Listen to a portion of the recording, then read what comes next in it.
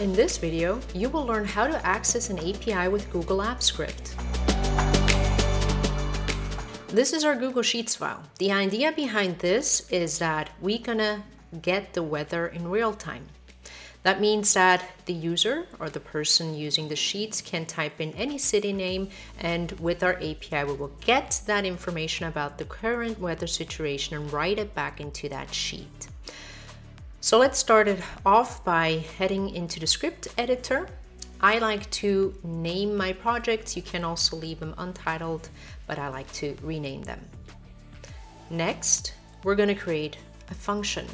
And on open function, this is a simple trigger so that we can have a custom menu, meaning that the user will use the custom menu to actually get the weather.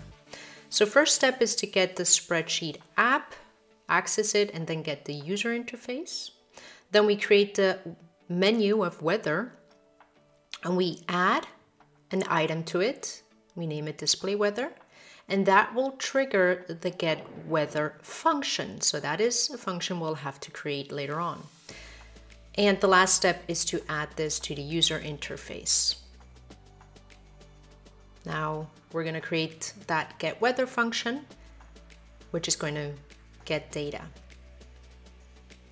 And I think we can generally say that we're going to split this in a couple of steps: get data from sheet, get data from API, write it into the sheet. Now, what you see me doing here is creating a constant of the API key. So that is something that is that you cannot change. That is obviously not the correct key, so you will have to create your own key if you want to follow along with this, and I'll show you where to do that.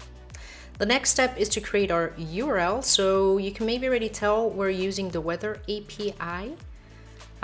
It's called weatherapi.com, so that's the website if you want to go ahead and look at it. Save your project from time to time.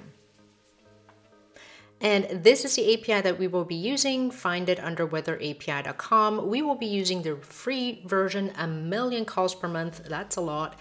Go ahead and subscribe to it, make an account, and then you'll get your own API key, just as I did prior to this tutorial. And if you want to test it and see how should such an API call look, type in the number or your API key and then click on show response. And this call that you see here, that is what we need. That is the way we're going to communicate with the API.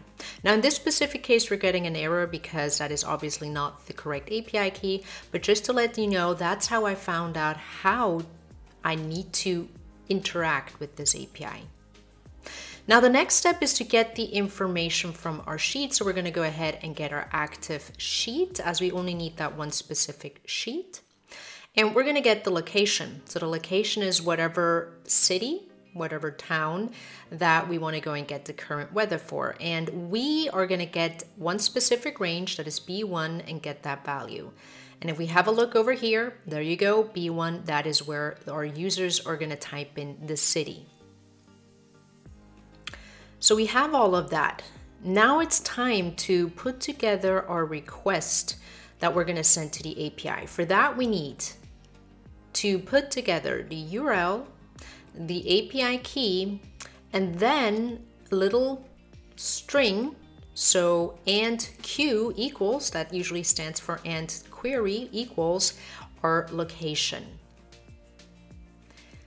And in the variable of response, that's where we're going to get the answer from our API. So we're going to use the URL fetch app service and the fetch method. We're going to send in our request. And that response that we're going to get, we can't directly use that yet in Google Apps Script or in our Google Sheets. So we need to use the JSON service, use the parse method, and then response.getContent text, and that will give us the data in the form that we needed. And by the way, speaking about API keys and how to authenticate, check out this really cool blog post by Ben Collins. I'll be linking it below. He describes 4 different ways how you can access APIs. In this case, we're using an API key. And here also the information on the guides, external APIs by Google themselves, how to use the URL fetch app, and also a bit below how to work with JSON and get it in the form you need it. That's where I found the information. And that's how I knew how I need to write this script. Good, so first point is taken care of. We got the location, we used the API to get data, and now we need to write it into our sheet.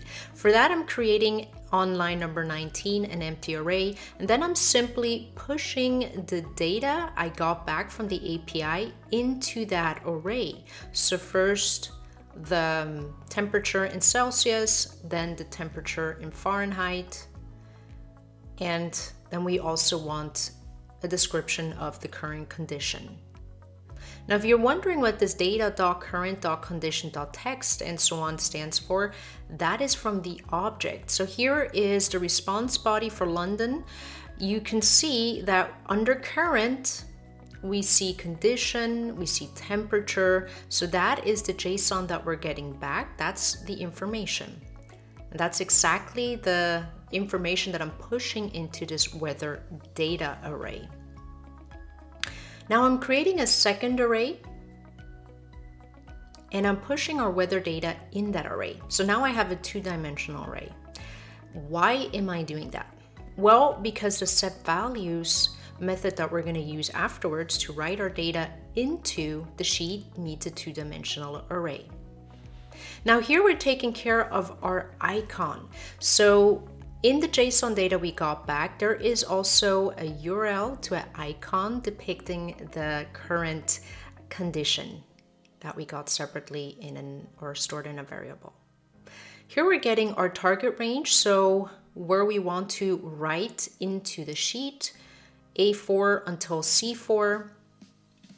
As we see, that corresponds, not with D, but here, A4 till C4. So we'll be writing that into there. And we'll be doing so by using, as I mentioned before, the set values method. And as said, this expects a two-dimensional array.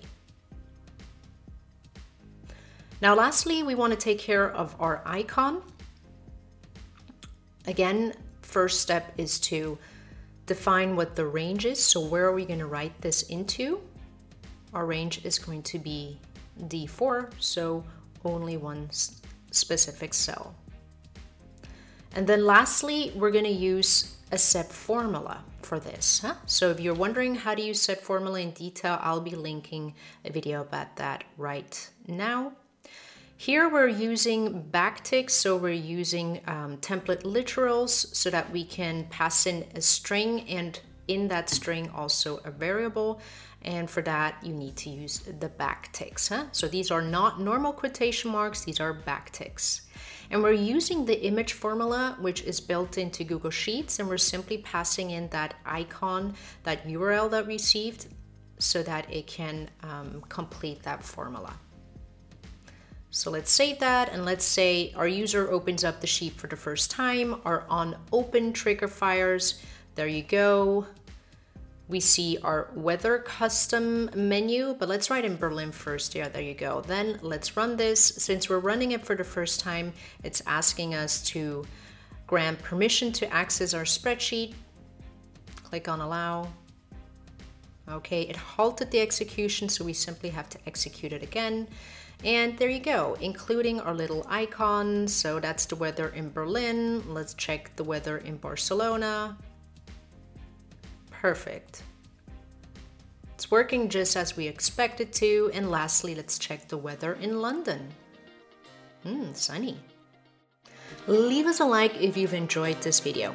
And if you've learned something new, how about you let me know what it was in the comments section below.